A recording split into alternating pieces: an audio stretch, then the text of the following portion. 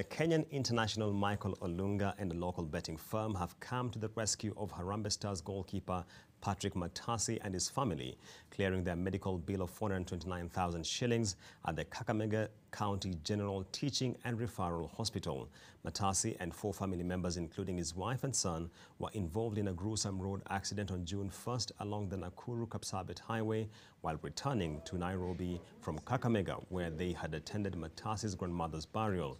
While Matasi and 2 other relatives were discharged from the hospital a few days after the accident, his wife and son are still admitted at the facility after they sustained serious injuries.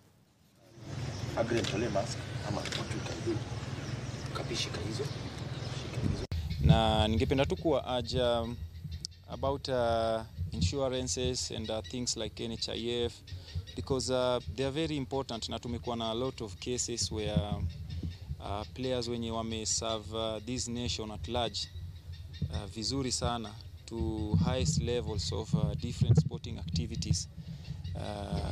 wamekuwa affected, or their careers zimekuwa short-lived